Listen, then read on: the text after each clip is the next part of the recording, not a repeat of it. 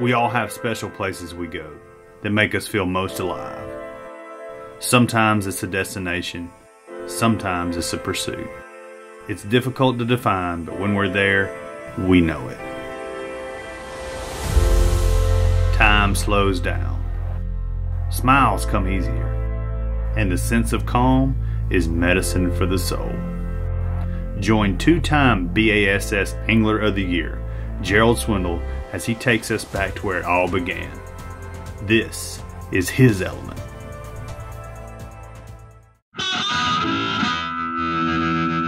I'm Gerald Swindle, and I love to bass fish.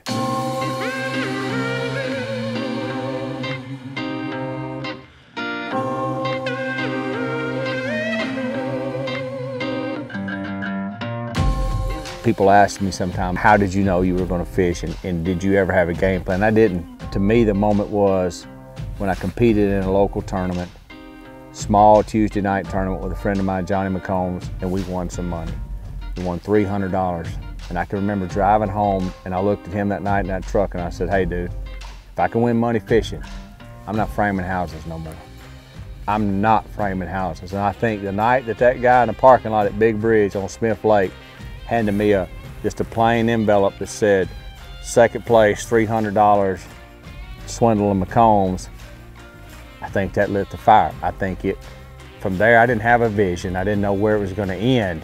I just knew, hey, if I can make money doing what I love, then I won't never work again. You're gonna need a bigger chainsaw to cut me down. You're gonna need another. That was the whole turning point in my life. That's when it clicked. You know, I'd fish with my father, my granddad. I love fishing.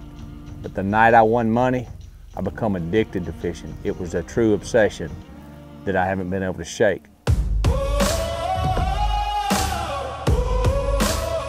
The art of fishing has never got old. When I put that boat in the morning, I don't look at it as this is another day of work. This is another opportunity to do what I love. I just haven't lost that passion for that competitive side of it, and it just doesn't feel like work. When I put my foot in that boat and I throw that trolling motor over, my whole world goes in slow motion. And the reason that I started fishing comes back to me right then, because I love to fish. It's where I'm the most comfortable. It truly is my element. It's not a job yet, I can tell you that.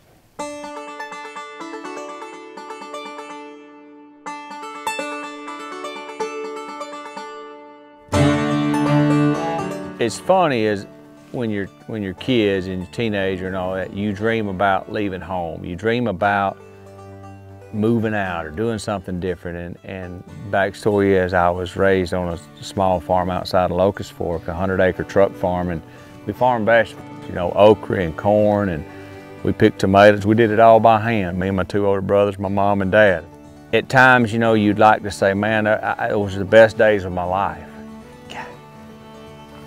Yeah, they were. They taught me lessons about work ethic, value, and work, but let me tell you what it did. It motivated me to be something. The thoughts of being on a farm, I used to joke with my mom and dad. I said, if I ever leave this farm, I'm never coming back. I'll never eat vegetables again. Well, let me tell you something. I'm sitting here tonight by this fire doing an interview for Mossy on the new element pattern, and guess what?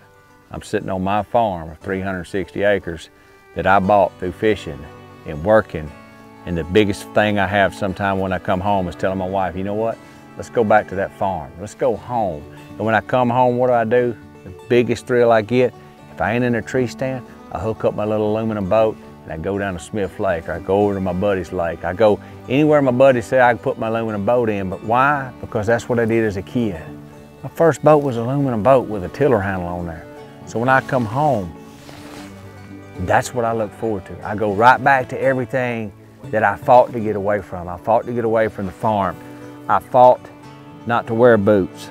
I was a kid that wore that stuff when it wasn't cool, and now I come back home and that's you. Fishing in a small aluminum boat, beating around the bank and laughing has become some of the best moments of fishing I have. And I've been around the world. I fished the Great Lakes. You know, I'm over $2 million in winnings. I've won 2 Anglers years. I've been to 17 Bassmasters Classic. I've seen some bass fishing. But there's nothing like coming home and taking your daughter, your wife, my son-in-law, my buddies, whether it's Joe Lee or Matt Lee, and we drop that aluminum boat in, and guess what, folks? We just fish. We fish because we love it. I'm 47 now. When I fish the Classic at Hartwell, when I swing for the first time and set the hook that morning, my hands will be shaking, the adrenaline will be pumping. This is the lifestyle that's chosen me, and I can't shake it. Each of us shares our own unique connection with the outdoors. A passion that drives us, defines us, a passion that centers us. It's where we are most at home. It's where we are in our element.